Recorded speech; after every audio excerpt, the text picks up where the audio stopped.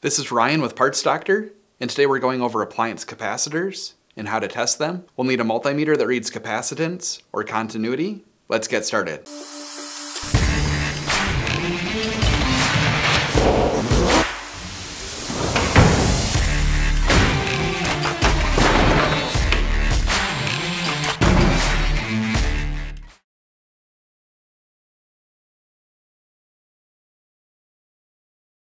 Before starting, it's important to ensure that the capacitor is discharged. The easiest way to discharge a capacitor is placing a rubber insulated screwdriver or rubber insulated needle nose pliers across the terminals.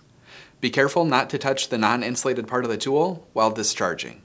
There are also special capacitor discharge tools that you can buy or make. Failure to discharge may result in electrical shock or electrocution. Capacitors come in different shapes and sizes depending on their functions and what appliances they are found in. But they all do the same thing. They store and release electricity. There are two main types of capacitors used on appliances: start capacitors and run capacitors. For example, on a refrigerator, the run capacitor helps the compressor to run more efficiently and lowers energy consumption. And on a washing machine, the start capacitor helps the motor start. If the capacitor fails, it may cause the compressor or motor to not start or run properly. On the capacitor, the microfarad rating is designated by UF or MFD. Millionths of a farad. The microfarad rating is a unit of capacitance. The higher the rating, the more energy that it can store.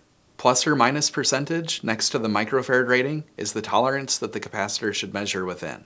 VAC is the voltage rating, V is the voltage, and AC is the current type. AC is alternating current. 50/60 Hz is the frequency of the electricity. For instance, this run capacitor has a rating of 10 microfarad plus or minus 5%, 550 volts AC, 50/60 Hz.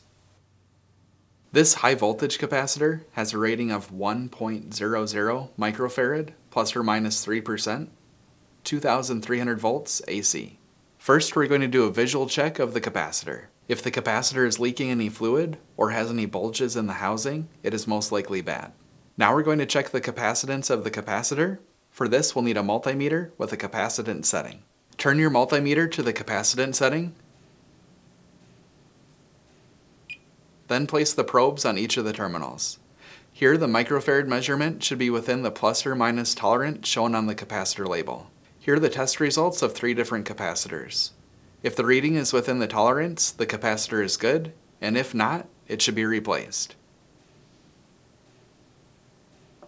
If you don't have a multimeter that can check capacitance, you can use a multimeter with a continuity setting to check if the capacitor is charging and discharging. This test won't tell you exactly if the capacitor is good or bad. It'll only tell you if the capacitor is charging and discharging. Turn the multimeter to the continuity setting. Place the probes on each terminal for a couple of seconds. Then, swap the probes. If you receive a quick beep, this indicates the capacitor is charging and discharging. If it doesn't beep, then the capacitor may be bad.